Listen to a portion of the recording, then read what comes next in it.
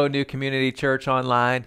Great to be with you today. My name is Pastor Rob, and we are set to start a new series today on doubt. And I hope that you lean in for this, not only today, but for the next 4 weeks. We really think this is an important topic. We talked about it months ago when we put it on the calendar just because of all that's been going on. I saw a lot of people who were struggling with doubt.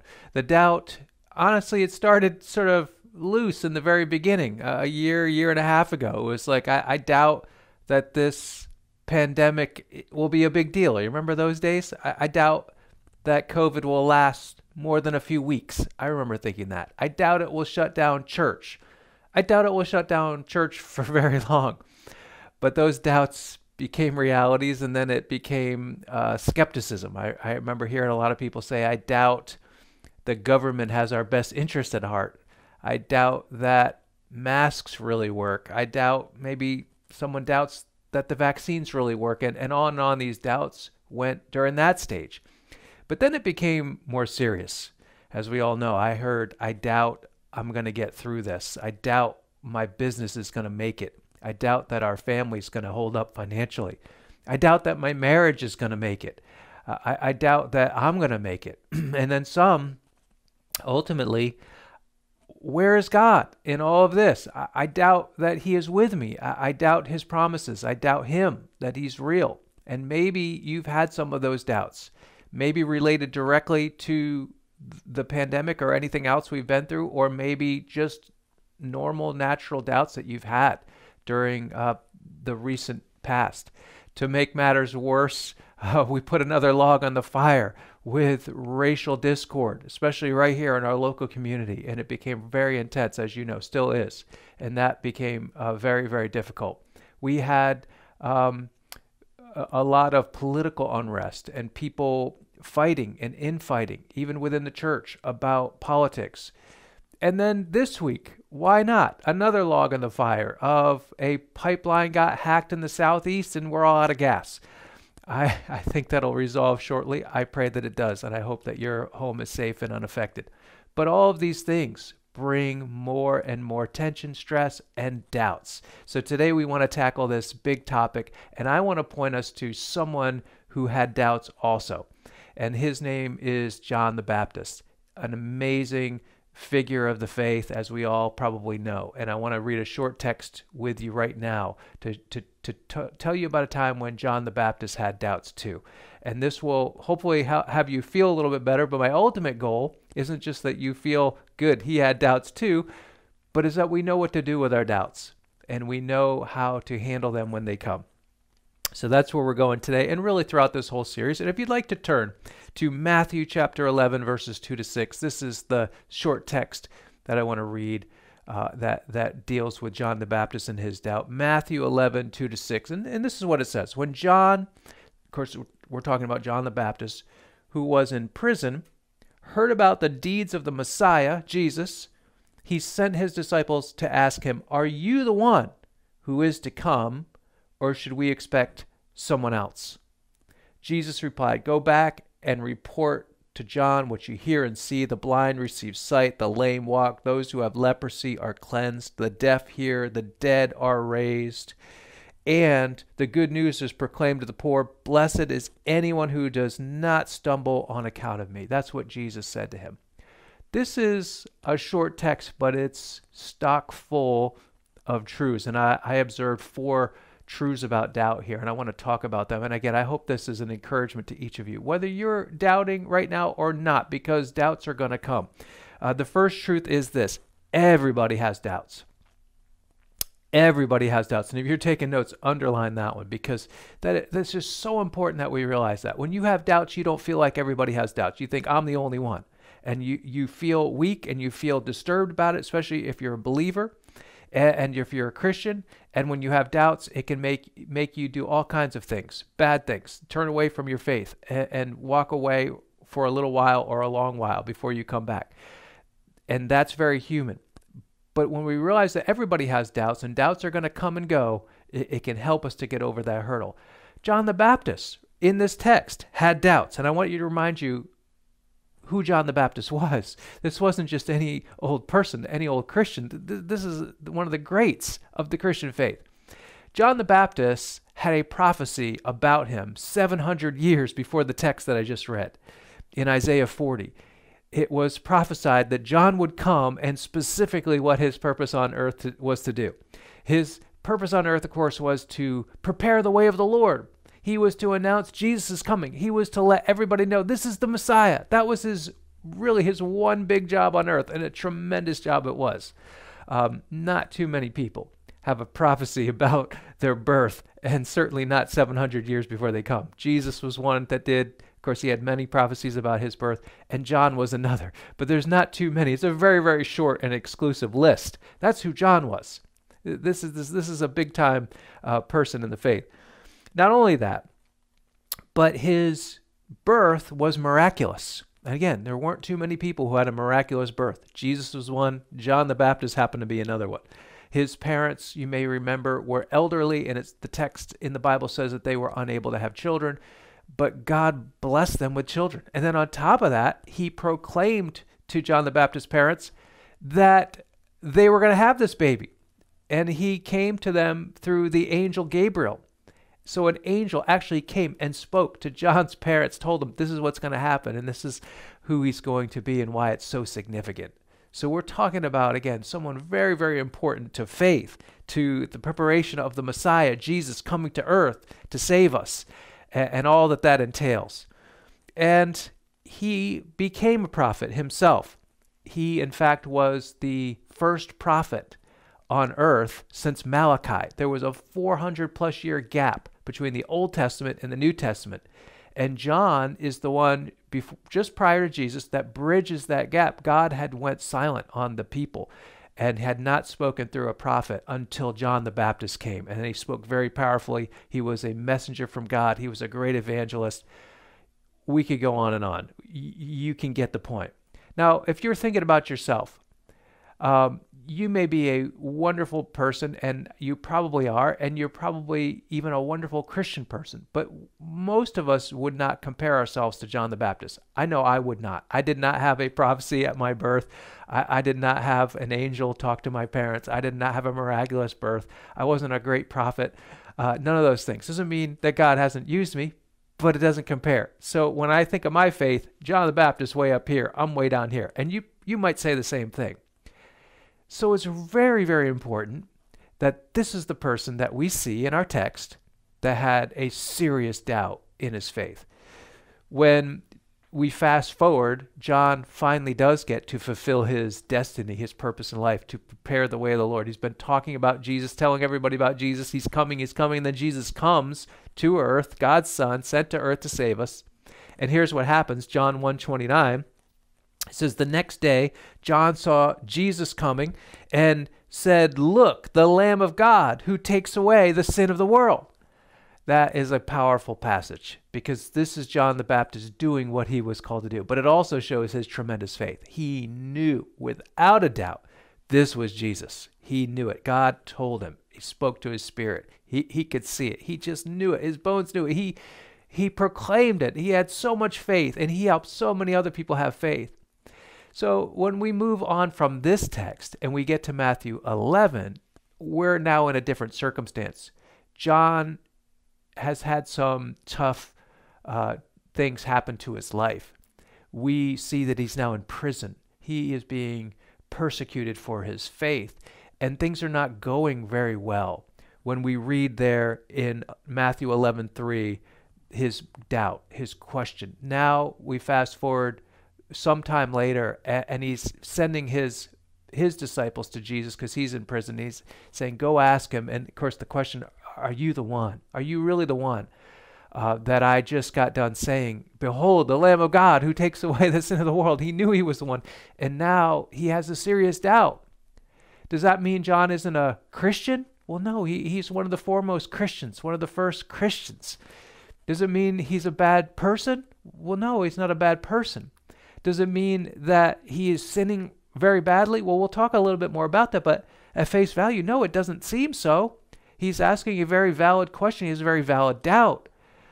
And he goes straight to the source to find out the information. He asks Jesus himself.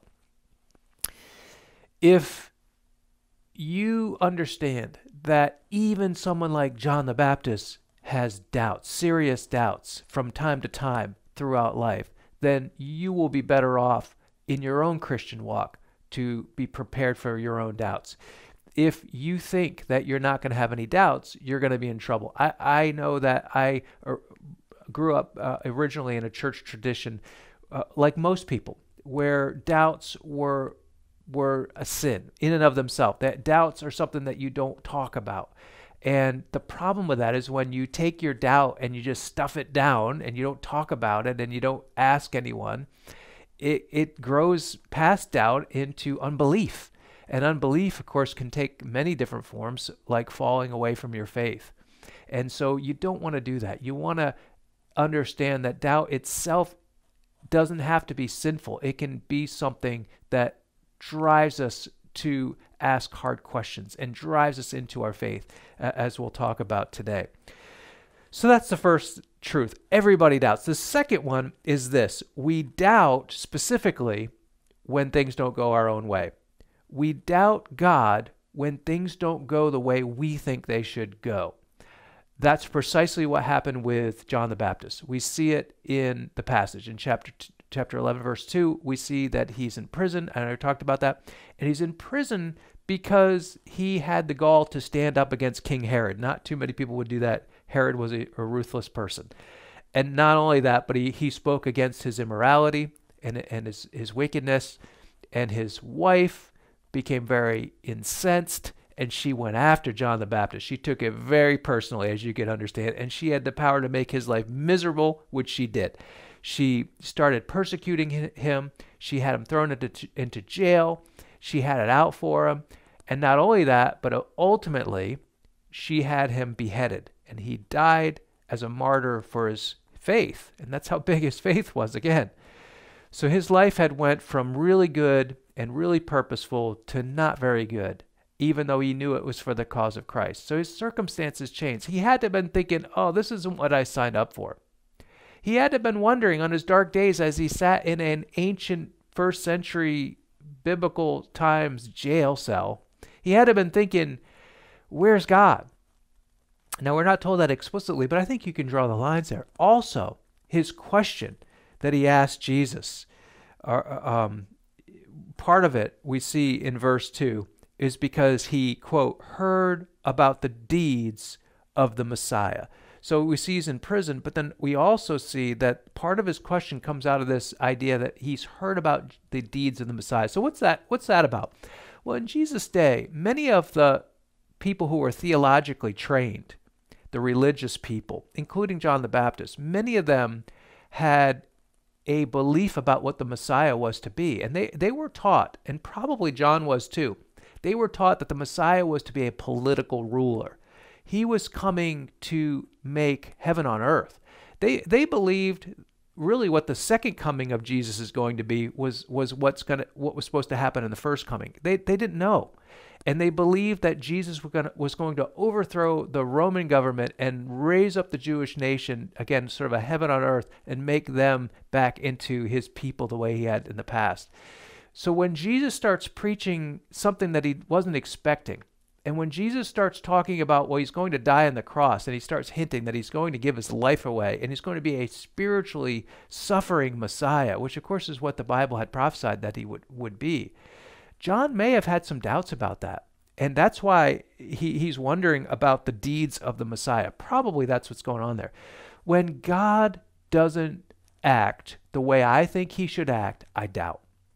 And that, I believe, is exactly what happens to John.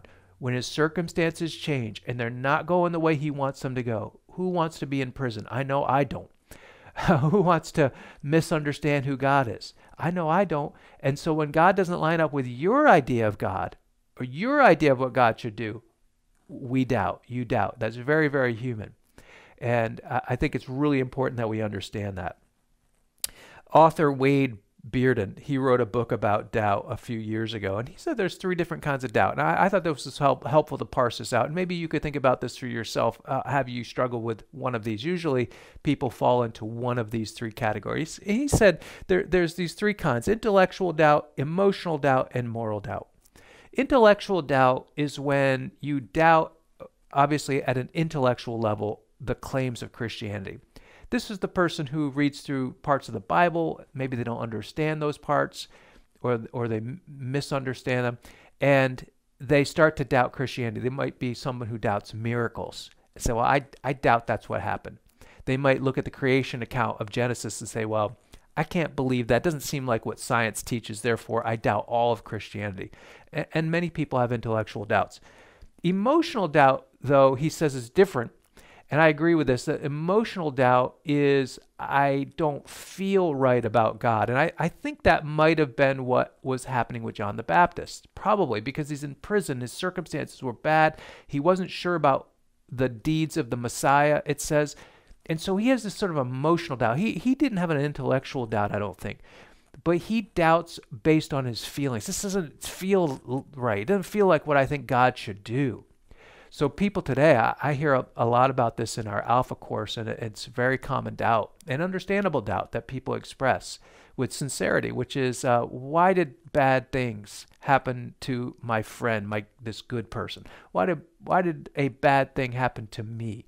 Why did a bad thing happen to my loved one? Why did I lose someone I love? Why did I lose this relationship? Or why did this bad tragedy happen to these really good people? Those are honest and difficult questions, and they raise doubts. That's an emotional doubt. It hurts, and I want God to heal that hurt, but I don't know what to do with it. And if you're in that camp, first of all, please know that you're not alone. It's a very big camp, probably the biggest of these three. But also know, and you can see it through John, there's something you can do with that doubt. And we're going to keep going toward that today. And then the third one is moral doubt. Moral doubt's a bit different. Moral doubt is tied to sin. And when I understand sin properly, according to the Bible, I realize that it creates a great chasm between me and God, my Creator. And of course, Jesus Christ, God's Son, came to bridge that chasm. He came and died on the cross to give me a way to get to God, to have all my sins taken care of, so that God could receive me and I could have a relationship with the Father.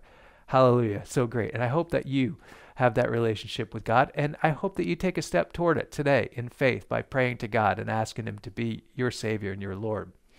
But what happens is, even as a Christian, I can start to have failure, moral failure.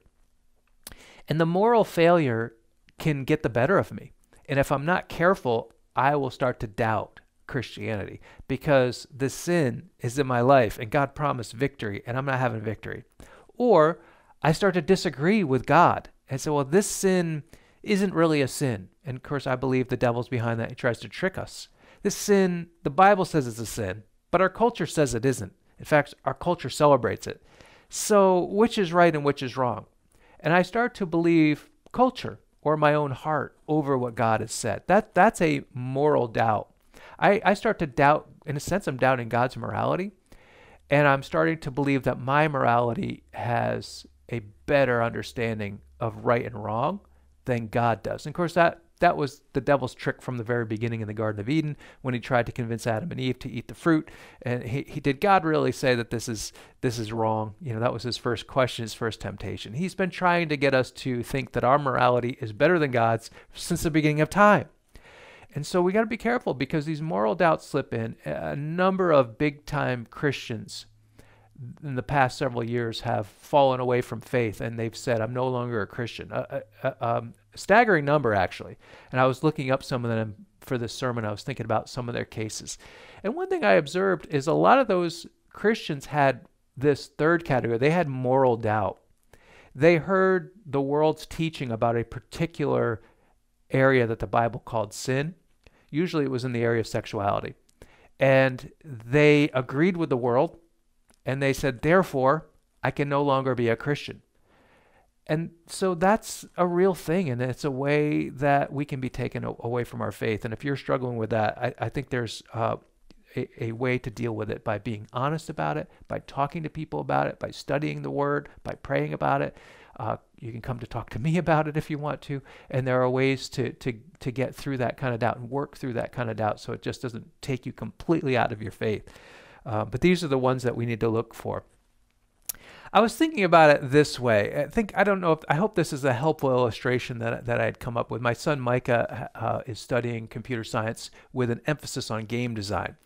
And I was thinking about a game designer and the process of designing games. Of course, I've never done that myself. I've played computer games. I enjoy them, but I'm not smart enough to know how to design one. But every game has a designer, usually multiple designer, but there's usually one main designer over the game. And let's imagine that this designer, like many games, has designed this complete fantasy world. And of course, he wants to take you into this sort of fun experience in this world. And the next thing the designer does after they make this world, this fantasy world, is they create all these fun characters and they put them in the world to do certain things. The game designer then comes up with all the parameters of the game and codes them in with zeros and ones, and allows this game to be experienced by the user. And the characters have different functions. They have things they're supposed to do, and ultimately the game is to achieve some end. It might be that you win at the end, or you get to a certain level, or you get to a high score, or whatever it is to achieve victory. But now imagine this. The characters in the game become conscious. And again, this is how my mind works. I hope this is a helpful illustration. Imagine if that were possible. They become conscious of their own selves like a human does, and they realize they're in this game. But they don't like it, and they don't like the parameters of the game, and they start fussing about it between themselves. Well, I don't like this game. I don't think it's fair that I have to stick to the script, that I have to do this a certain way. I don't like the end game. I don't like anything about this. I want to get out of this game. I don't know, Pac-Man, if he decided one day that he didn't like the little maze that the game designer gave him that he had to stay in, I want to transcend that maze. I want to get out of this thing. I don't like it. Well, if that were possible, he would start to doubt a few things. He would start to doubt the game itself. Is this a worthy game? He would start to question his role in the game, whether he really likes it. He would be very dissatisfied. He or she would start to doubt the designer, and they would start to question the designer. Now, they question the designer on two levels. Does the designer really care about us, that he made the game like this? And secondly, close second, is he real? Is there really a game designer? Maybe this was all by chance that we were put here. So if you could see it through the eyes of a simple game, you might say, well, that's absurd. Of course there's a game designer. No one could make something that complex. No one could put something with those parameters in place and just happen by chance. Of course not. But now we're talking about life. And life is way more complicated than a game design or a game designer. And we're talking about God, a creator, and we're talking about someone who loves us. They didn't just put us in and arbitrarily put parameters. He put us in and gave good, loving parameters and taught us what they are through the scripture and showed us in his person of Jesus Christ. And then he allows for doubt. He allows us to question him. It happens all the time. The most godly people in the Bible, from Job to John the Baptist, they questioned God, and God lovingly walked them through it. Which leads me to the third truth. Jesus never rebukes John for his doubt. That's really important. So like the game designer in that illustration, when the characters of the game come to life and start questioning, what are you doing up there? Are you real? Do you really care about us? Jesus is like that game designer who lovingly helps them to see the way to achieve victory. He himself, of course, in the biblical view, comes down and becomes a part of our world. In the illustration, he would actually come into the game so that he could walk us through to achieve that victory and ultimately transcend the game, which we call eternal life. Now, that illustration will fall short.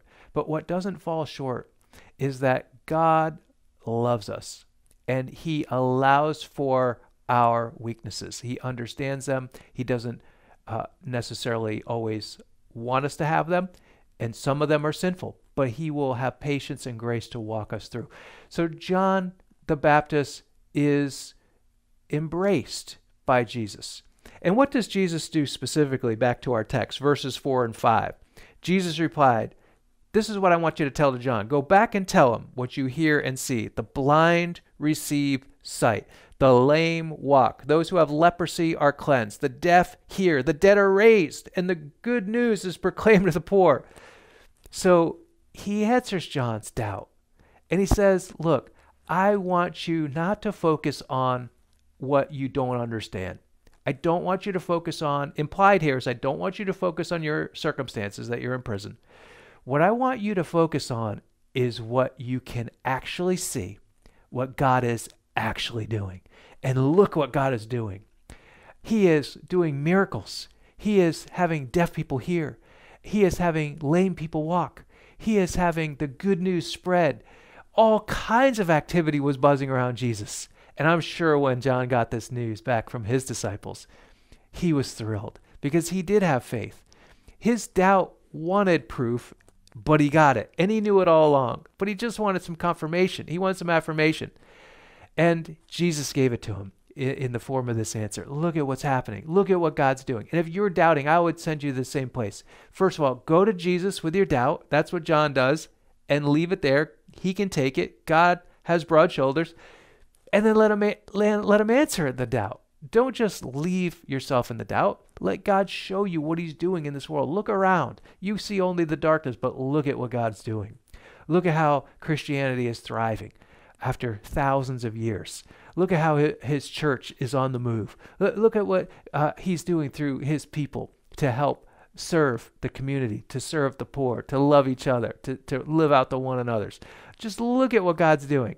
And you will start to say, yes, I know he's real and I know he's true. I know that he loves me. And I'm going to go one step further because just a few verses later, Jesus takes it up a notch. He doesn't just not rebuke John for his doubt. He doesn't say, shame on you, John, you shouldn't be doubting. You of all people, the one that really was my forerunner. He doesn't say that, but he goes a step further. And in verse 11, he says this, truly, I tell you, among those born of women, there has not risen anyone greater than John the Baptist. Whoa, wait a minute now. The one who just came to you with a very serious doubt, you're going to say is the greatest among all of the people of the world? Yes, that's exactly what Jesus says about John. Among those who are living, he is the greatest.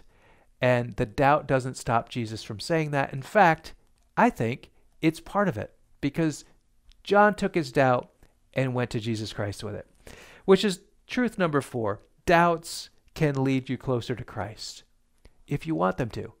The doubt itself is neither sinful nor unsinful. What is sinful is what do we do when that doubt comes in. The doubt came from some exterior place. It might be intellectual, it might be moral, it might be emotional.